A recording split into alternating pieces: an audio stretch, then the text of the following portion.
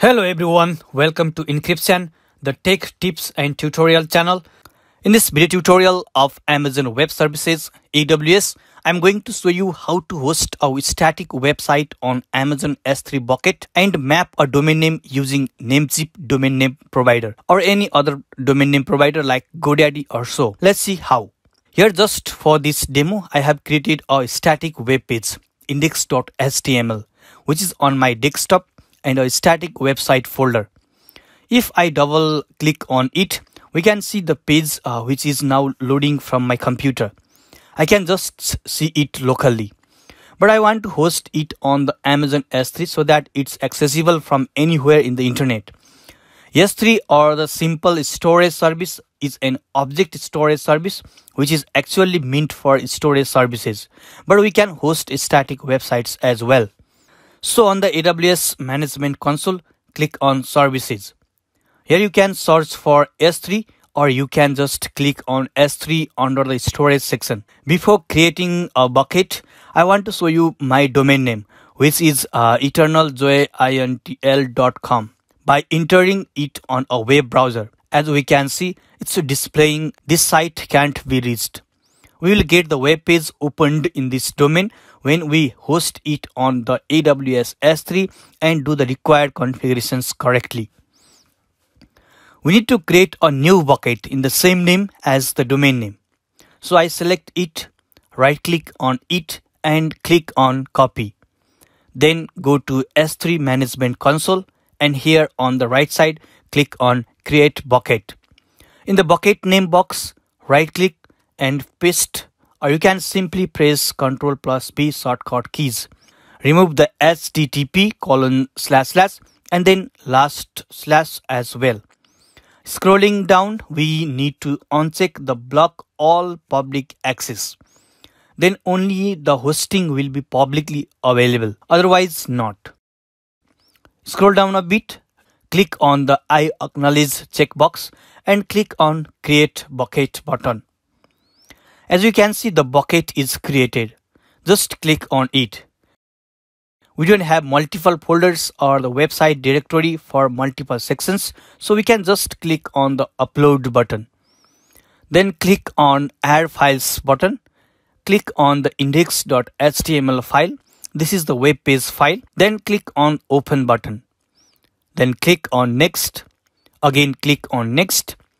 Leaving the standard selected, click on next. And finally click on upload. Okay, it's uploaded and we can see the file here. Now click on properties. Click on static website hosting. Click on use this bucket to host a website. Give the index page number. For our case, it's index.html page itself. But if you have index.php or something like that, then you should give the name exactly same as your file name and the extension. Then click on save. Now click on permissions. Click on bucket policy. And here you can write your own bucket policy if you have that knowledge.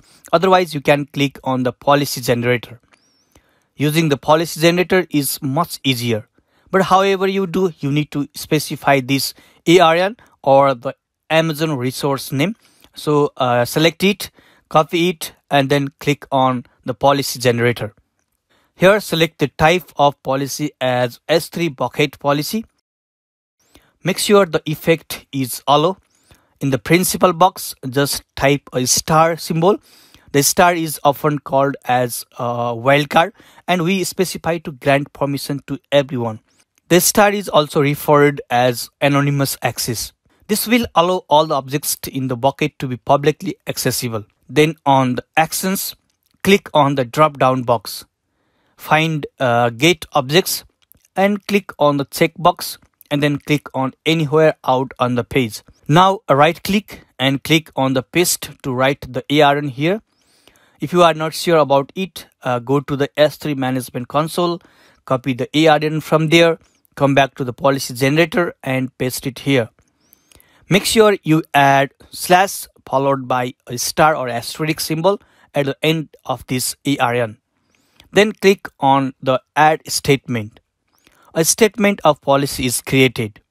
Now click on Generate Policy. Copy this policy that's generated on JSON format. Go to S3 Management Console and paste the policy statement here. Then click on Save. It's done. Click on Properties. Click on Static Website Hosting. And if you click on this endpoint URL, you'll get your website from anywhere on the internet. If you give this link to anyone, they can get the website. It's public now. But this is not the convenient way of accessing a website. So now I'm going to show you how to configure domain name mapping for this website. I have the domain name eternaljoyintl.com. I will map it to this. We can use AWS Route53 service for this. With Amazon Route53, you don't have to pay any upfront fees or commit to the number of queries the service answer for your domain. Like with other AWS services, you pay as you go and only for what you use. This basic price is $0.50 per hosted zone per month for the first 25 hosted zones. But a hosted zone that is deleted within 12 hours of creation is not charged any dollar. So on the AWS Management Console, search for Route53 and click on it. Click on Create Hosted Zone. Click on Create Hosted Zone again. Click on Create Hosted Zone. On the right side, enter your domain name and make sure the type is Public Hosted Zone. And then click on Create button. Here we can see the NS and SOA records are already there for this domain. Now click on Create Record Set. You don't need to give any name. The type is host A IP before address. On the alias, click on S and click on the alias target box. Here you will see your domain alias target is listed. Click on that and then click on the Create button. It's done here in Route53. Next, we need to point the name server's address in our domain provider's dashboard. That means in my case, I have to copy the 2NS out of the listed 4 and point that to Namecheap. So I open my domain name provider's website, which is a Namecheap in my case. I already logged in, so I click on dashboard. Then I click on the manage button to manage on this domain, eternaljoyintl.com. Here on the name servers section, select custom DNS from the drop down. And if you already have any name server pointed there, then remove them. Then go to Route53 management console, copy the name server, come back to the Namecheap dashboard and paste it here. In the same way, copy and paste another name server. Then click on this right sign to save. You should make sure that you have selected the custom DNS and pointed the name servers given to you from AWS Route53. Name server pointing may take some time, and here as you can see, DNS server update may take up to 48 hours to take effect. Although it tells 48 hours, it may always not take that much time. So after some time, you can ping your domain. In the command prompt, type ping and your domain name. If you get reply, then the site will be up and you will see your page from the domain name. As it takes a little bit of time, I pause this video and I will be back once it's done. Okay, after about an hour, I am going to check it. I open the command prompt, then run ping and the domain name, which is eternaljoyintl.com in my case. Here you go, we can get the reply. This means everything is fine, up and running. I got one request timed out. That's maybe due to my internet connectivity. Anyway, I'm getting reply. That means we should now get the page open in this domain name from the web browser. Let's go to the browser, then enter the URL. Yes, we get the page. Okay guys, this is how we can host a static website on Amazon S3 bucket and access them with the custom domain name. For that, we first created a bucket on S3 and managed policy for that.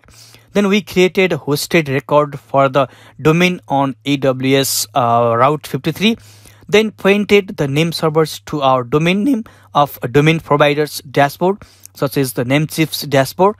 I hope the video was useful to you. That's all for now. Please subscribe my YouTube channel and hit the bell icon. Thanks for watching. See you in the next videos. Until then, have a nice time. Goodbye.